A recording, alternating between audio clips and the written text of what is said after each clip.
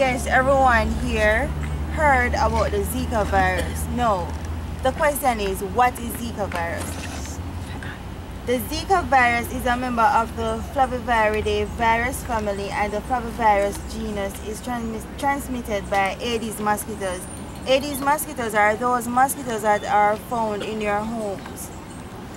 It causes a mild illness known as Zika disease, or Zika fever. Now, how is Zika transmitted?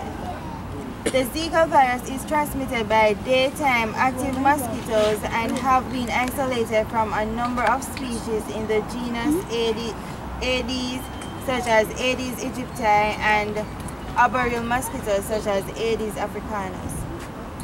In 2015, Zika virus was detected in the amniotic fluid of 2 fetuses, which indicates that it crossed the placental barrier and that fetal infection is possible. The pharmacist can help me out here. There's a nursing student. The fetus is about pregnancy. So pregnant women can contract this virus as well.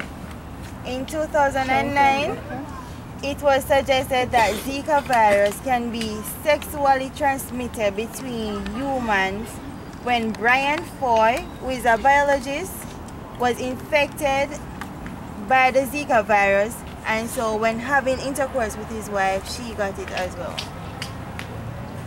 Now, before going further, the Zika virus was found in the Zika forest, and the first thing to contract that disease was a monkey.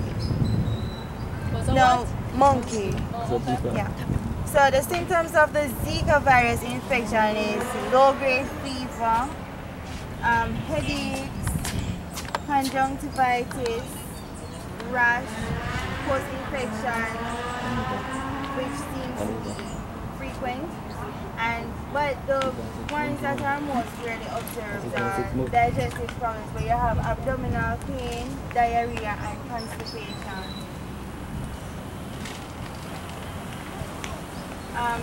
Zika virus and pregnancy.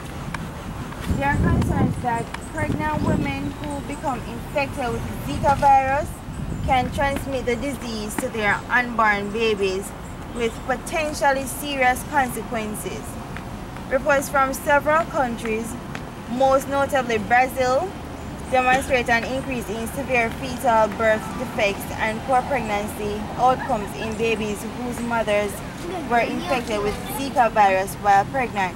So some of these babies born with small heads and so on, and it can even cause brain damage. So precautions against Zika virus.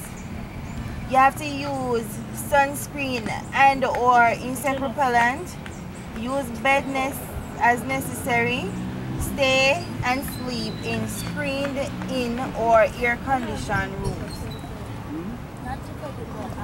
But is that real a country? Are we trying on the AC a country? No, but you can use fan. A lot of country people have fan. The sunscreen works for repellent. So you put on the sunscreen first, then you put the repellent over it. Oh. Yeah. How about home then? Any home remedy you think about, like garlic? Thyme. Huh? Thyme. You can use thyme? Rub up with thyme? Insect repellent, and it repels mosquito also. It's like Taiwan. You tie up like the thyme, it serves as an insect repellent and also mosquito repellent.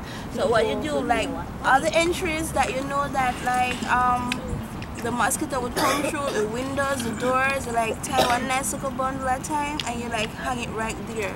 So the scent of the thyme would like help to repel all the harmful mosquito and the insects and all the unwanted things you want in your house.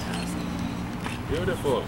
Anything to prevent the mosquito. Destroy out like something outside. Or the tissue, they normally roll up the tissue and like. Then again, the destroyer and the tissue them help get rid of the mosquitoes, but kill the sinus. They kill the sinus and it. But people are asthmatics and all them, so you have to find natural remedies that would not harm you, but and get rid of the mosquitoes also.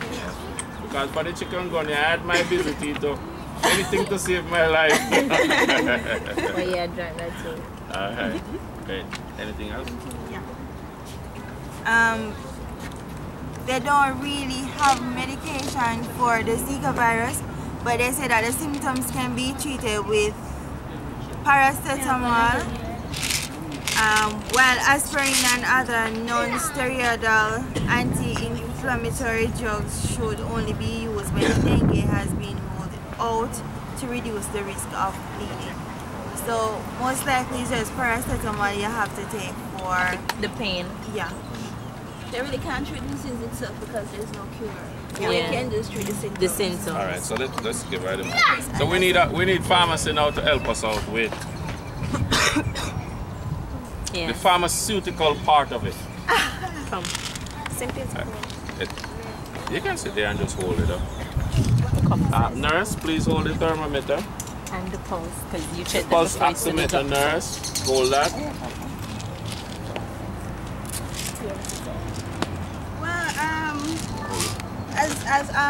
Tell us, you're an expert in a particular field, so tell us. As Trish said before, you really can't treat the disease itself because there's no cure. But what you can do is treat the symptoms that come along with it. You can't give NSAID, as you said, but until they rule out dengue. Now, for a popular treatment for the Zika virus, or fever would be acetaminophen. Well, a lot of Jamaicans would call it paracetamol. It's the same thing. No, this is acetaminophen, 500 milligrams. No, you can take 2 tablets 4 times a day. Anything above that would be an overdose, and you're at risk to get liver problems or kidney failure. Okay. And the other pharmacy person will talk about the kids dose. Okay. So here I have children's Tylenol. It's for pain and fever. And in it is the same acetaminophen. The active ingredient in it is acetaminophen as well. And so here they tell you that before you take out any liquid solution, you have to shake first. You have to shake it well so that all the particles in it may dissociate. And then you can take at least 5 mils. I will give you 5 to 10 mils for the dose, and you take that for the pain and the fever. And I wouldn't exceed. You must not give it 5 times in 24 hours because you'll become overdose. You want to sleep. Your head hurts you. So it's like everything will just get worse. So remember when you're taking the medications, not to overdose yourself. So you have to read the instructions. Right, read the instruction. For children, your mother will tell you, and when you go to the pharmacy, then the pharmacist will actually tell the mother what to do. Okay? Understood? Yeah. Alright, let's